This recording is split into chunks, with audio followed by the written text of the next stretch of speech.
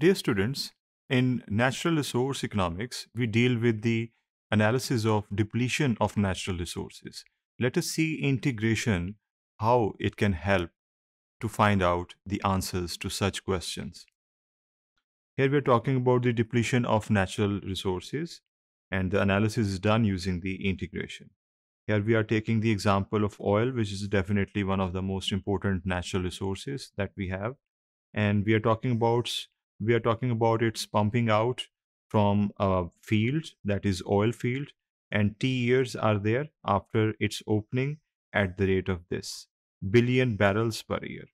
सो broadly speaking हमें एक function दिया हुआ है जिसमें हमें ये पता चल रहा है कि टाइम गुजरने के साथ साथ हम कितने बैरल्स निकाल रहे हैं from a certain oil field, oil के बैरल्स उसमें से हम निकाल रहे हैं, दैट इज ऑयल एक्सकवेट कर रहे हैं और बैरल्स को फिल करके कमर्शियली सेल कर रहे हैं.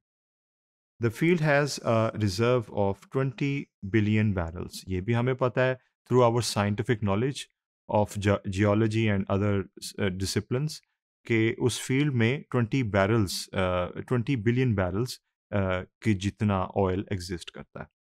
And the price of oil hold study at this. सो हमने ये भी इंफॉर्मेशन रखी हुई है दैट द प्राइस ऑफ पर बैरल इज़ $112.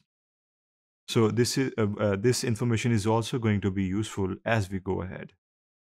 So हम पहले इस फंक्शन को बनाने जा रहे हैं जो कि हमें ये बताएगा कि हम कितने बैरल्स विदड्रॉ कर रहे हैं और एक्सकवेट कर रहे हैं, एक्सट्रैक्ट कर रहे हैं फ्रॉम दी ऑयल फील्ड.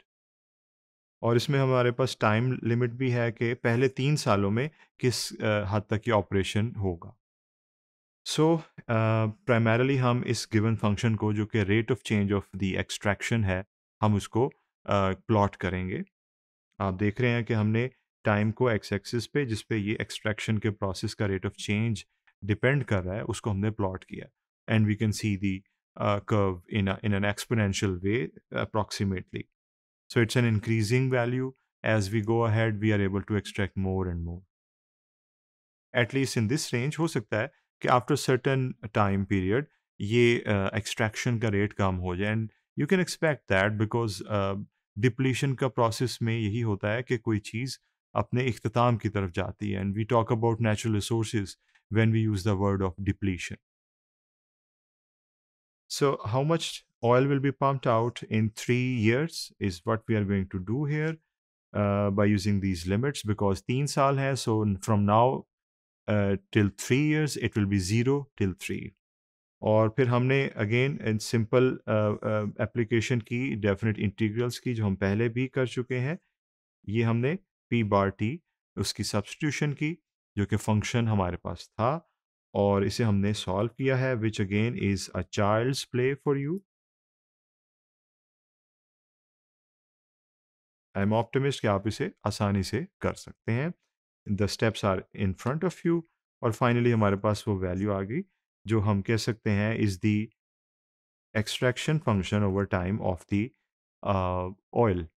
और ये हम इसे ऐसे भी लिख सकते हैं एज द ओरिजिनल और टोटल फंक्शन, वेयर एज जो दूसरा सिंबॉलिक वे है वो भी लिखा हुआ है. तो इसकी इंटरप्रिटेशन हम करेंगे. The amount extracted from oil field during the first 3 years is equal to this much of billion barrels. So 4.13 billion barrels हम निकाल देंगे पहले 3 साल में.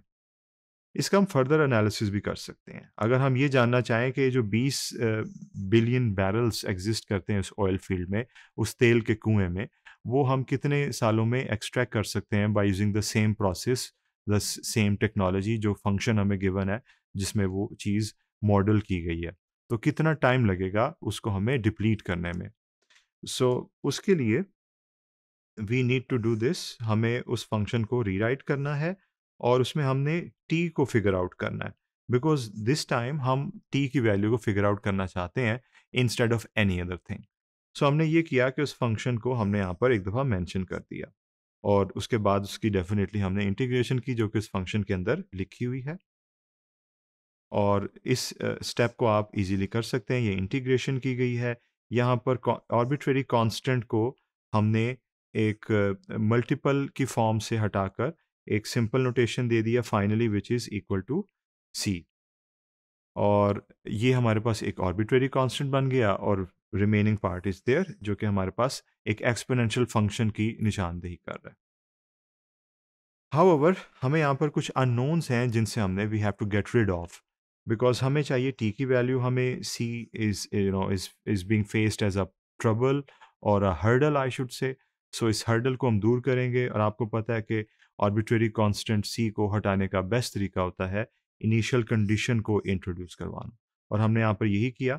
और जब इनिशियल कंडीशन हमने इंट्रोड्यूस करवाई आपने देखा टी की जगह हमने हर जगह पर ज़ीरो लगा दिया because t is equal to 0 initial condition. Now after doing this we can say कि जब टाइम नहीं गुजरा होगा p नॉट मीन्स कि extraction while no time has passed या extraction right when we started the process. जब हमने extraction का प्रोसेस ऑयल फील्ड में से स्टार्ट किया तो उस वक्त हमने कितनी एक्सट्रैक्शन की होगी definitely zero because we are yet to begin spend some time in the process और डेफिनेटली कुछ टाइम के बाद ही एक्सट्रैक्शन शुरू होगी।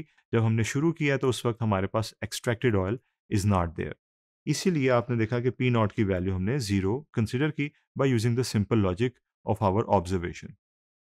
और यहाँ पर आपने देखा पी नॉट की जगह ज़ीरो सब्सटीट्यूट किया और फाइनली ये सिंपल स्टेप्स के बाद हमारे पास सी की वैल्यू आ गई और डेफिनेटली आर्बिट्रेरी कांस्टेंट की इस डेफिनेट वैल्यू को हम पुट करना चाहेंगे इन द गिवन फंक्शन और वो किया हुआ है यहाँ पर सी की जगह हमने वैल्यू को सब्स्टिट्यूट किया and finally we have a definite solution of this thing.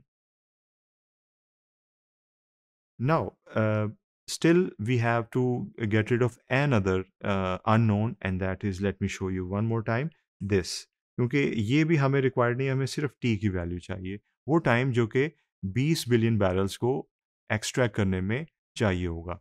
सो ये है बेसिकली वो एक्सट्रैक्शन जो कि हम कर रहे हैं और हम मैक्सिमम एक्सट्रैक्शन कर सकते हैं 20 बिलियन की जिसके एडजेसेंट टाइम को हमने फिगर आउट करना है। इसीलिए इस एक्सट्रैक्शन को हम 20 से रिप्लेस कर देंगे और 20 हम यहाँ पर लिखेंगे फॉर 20 बिलियन बैरल्स। आप देखें यहाँ पर हमने यही किया हुआ है। इससे पता चला कि टी एस्टेरिस्क इस एस्टेरिस्क हमने इसलिए इंट्रोड्यूस करवाया टू शो कि ये सर्टेन पॉइंट इन टाइम है जब 20 बिलियन बैरल्स एक्सट्रैक्ट हो चुके होंगे। सो जब यहाँ पे हम 20 लिखेंगे तो ख़ास टाइम रिक्वायर्ड होगा जिसे हमने टी एस्टेरिस से शो किया, बाकी वैल्यूज़ वैसे ही। Now again it's a very easy thing for you to solve this equation जिसमें सिर्फ एक अननोन है एंड दैट इज़ टी एस्टेरिस।